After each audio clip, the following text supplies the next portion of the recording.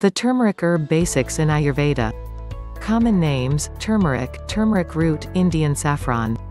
Latin name: Curcuma aromatica, Curcuma domestica, Curcuma longa. What is turmeric? Turmeric, a plant related to ginger, is grown throughout India, other parts of Asia, and Central America.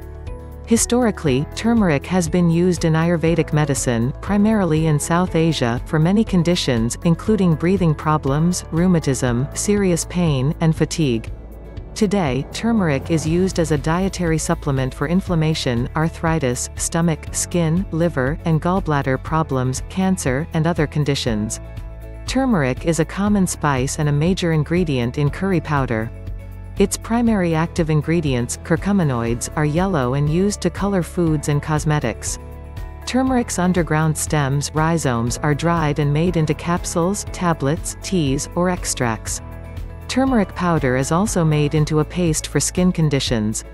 How much do we know? We have a lot of research, including studies done in people, on turmeric for a variety of health conditions. What are the health effects of turmeric? Claims that curcuminoids found in turmeric help to reduce inflammation aren't supported by strong studies. Preliminary studies found that curcuminoids may reduce the number of heart attacks bypass patients had after surgery control knee pain from osteoarthritis, as well as ibuprofen did reduce the skin irritation that often occurs after radiation treatments for breast cancer. Other preliminary studies in people have looked at curcumin, a type of curcuminoid, for different cancers, colitis, diabetes, surgical pain, and as an ingredient in mouthwash for reducing plaque. The National Center for Complementary and Integrative Health (NCCIH) has studied curcumin for Alzheimer's disease, rheumatoid arthritis, and prostate and colon cancer. Is turmeric safe?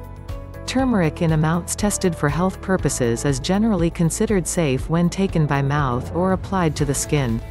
High doses or long-term use of turmeric may cause gastrointestinal problems.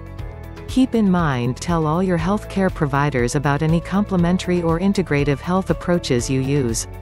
Give them a full picture of what you do to manage your health. This will help ensure coordinated and safe care. Thanks for watching the video. If you like this video, then hit the like button below. If you liked this type of video, then subscribe to our channel by pressing the red subscribe button. If you don't want to miss such videos, then hit the bell icon. Thanks for watching.